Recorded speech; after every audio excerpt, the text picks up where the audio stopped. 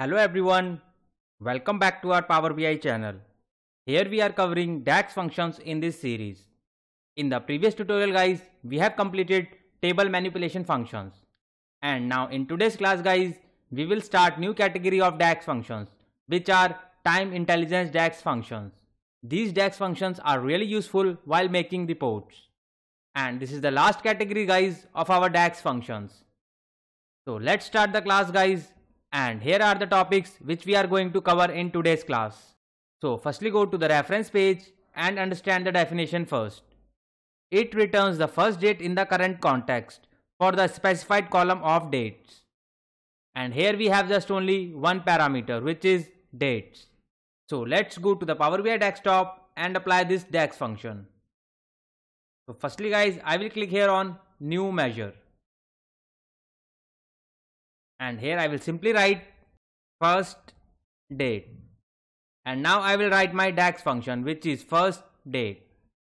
And under date parameter guys, I will take order date, which is from sales table, and close the bracket and hit enter. And now I will take one card visual from here. And now I will drag and drop this measure here. So here we guys can see, with the help of this first date measure, we can see the first date of our data set, which is 1/1/2022. And now let's go to the sales table and cross check. So here guys we can see our first date is January 1, 2022. So in this way guys, you guys can use this measure, which is first date. And now let's suppose guys, I want to see the sales of this January 1, 2022. So let's go to this measure guys and do some changes. So I will take calculate function here, and under expression parameter guys, I will take sum of sales column, which is from the sales table, and close the bracket and put it comma here. And now let's hit enter. So here we guys can see our sales is 13k. Let me convert into the actual value. And now cross check. So let me filter this column on January 2022. And now let's calculate the total. 9,000 plus 4,000, which is 13,000. And 13,000 plus 400, which is 13,400. That means our answer is correct. So in this way guys, you guys can use this first date DAX function. And now let's move towards the next topic of our today's class, which is last date. So as name suggests guys, it will fetching the data of last date of our data set. So let's go to the reference page and understand the definition first. So it returns the last date in the current context of the specified column of dates. And again here we have just only one parameter, which is dates. So let's go to the Power BI desktop and apply this DAX function. So I will go here and take new measure. And let me rename this measure name as last date. And now I will write my DAX function, which is last date. And here under this date parameter guys, I will simply take order date, which is from sales table, and close the bracket and hit enter. So here we guys can see our new measure has added. Now let me drag and drop it here and convert into card visual. So here we guys can see the last date of our data set, which is 16/12/2022. And now let's cross check. So go to the data view and let me clear the filter first. And now guys, I will sort this date column, which is descending order. So here we guys can see the last date of our data set is 16/12/2022. And you guys can see the last day sales, which is 40,500. So if you want to see the last day sales, so you need to wrap up this formula under calculate. So you simply need to go here in last date formula and wrap up under this calculate DAX function. Under expression parameter guys, I will again take sum of sales column, which is from the sales table, and close the bracket and put it comma here. And now I will press enter. So here we guys can see our sales is 41k.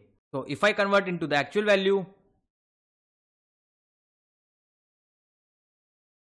So our sales is 40,500, which is totally correct. So I hope guys now you are clear with the first date and last date DAX function.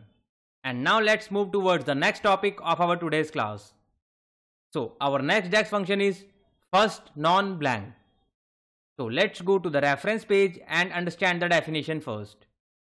It returns the first value in the column filtered by the current context where the expression is not blank. And here we have just two parameters, which is column and expression. And now let's understand this concept with practical. So go to the Power BI desktop, and here I have created one table which name is latest. So simply go here on data view, and here we guys can see we have taken dates column and sales column. So here under this sales column guys, our first non-blank value is 2nd of Feb, which is 2000, because this is the blank value and this is non-blank. So this function calculate first non-blank cell. So let's go to the practical page and apply this DAX function. So firstly I will go here on new measure, and let me rename this measure name as first non-blank. And now I will write my DAX function, which is first non-blank. So here we guys can see we have two parameters, column name and expression. So under column name guys, I will take date column, which is from latest table, comma, and under expression guys, I will take sum of sales, which is again from latest table, and close the bracket and hit enter. And now let me drag and drop this measure here and convert into card visual. So here we guys can see it's returning 5th of January 2023. And now let's go to this latest table.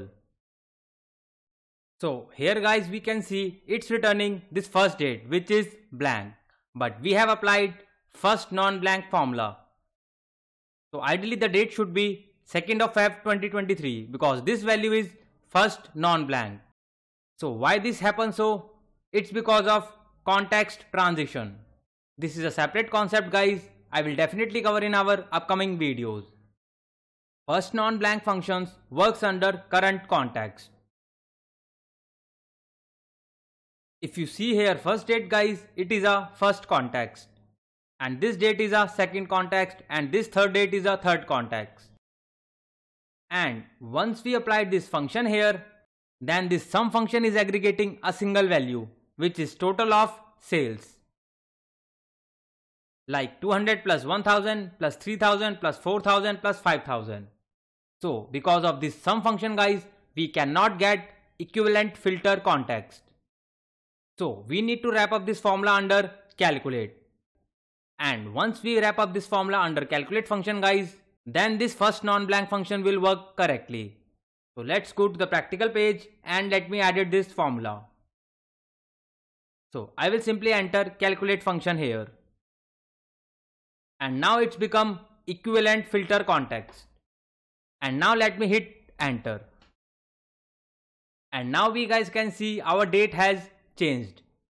So our first non-blank date is 2nd of Feb 2023, which is totally correct.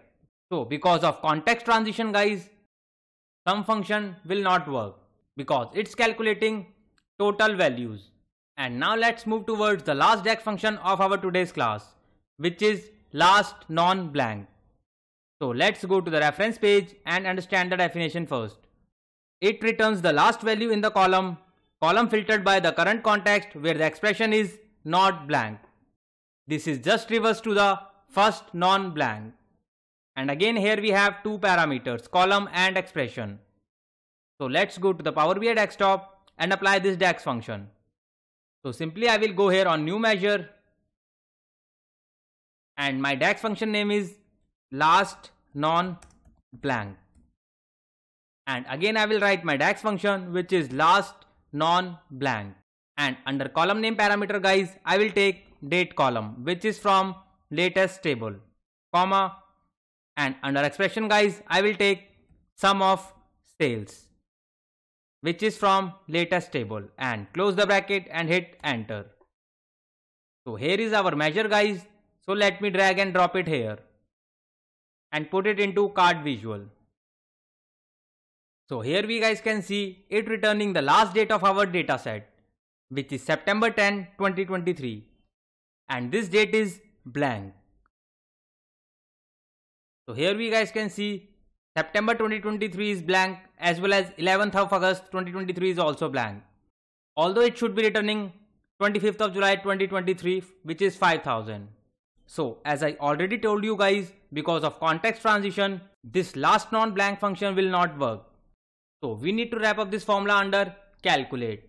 So simply go here on formula bar and put it calculate dax function here and hit enter.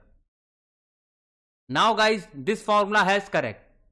So here we guys can see our last non-blank value is 25th of July 2023, which is totally correct. So in this way guys, you guys can use all this dax function. So I hope guys, now you are clear with all the dax function of our today's class. So do more practice and explore more yourself, and stay connected with us and kindly support this channel. And if anyone wants to learn free Power BI from scratch, so here we have this free YouTube channel guys, which name is Power BI Full Course by Shubham. And under this 50 tutorials guys, I have explained each and every concept in detail. And those who are visit first time on this channel, please kindly hit the like and subscribe button. And don't forget to press this bell icon guys, else you will miss an update. And for the job seekers guys, we have this free Telegram group where I keep posting latest Power BI jobs openings. And you will also find some latest interview questions and answers. So you don't need to pay anything to anyone for jobs and trainings. But if you still think you require paid training sessions guys, so I am also providing one-on-one paid training sessions. And from day one class guys, I prepare for you interview rounds and some advanced scenarios. So you guys can connect me on LinkedIn or Telegram channel. Both the links are given under the description box. And for the free learners guys, we have this free YouTube channel. So keep learning and keep growing. Thank you so much guys for your more love and support. Thank you so much.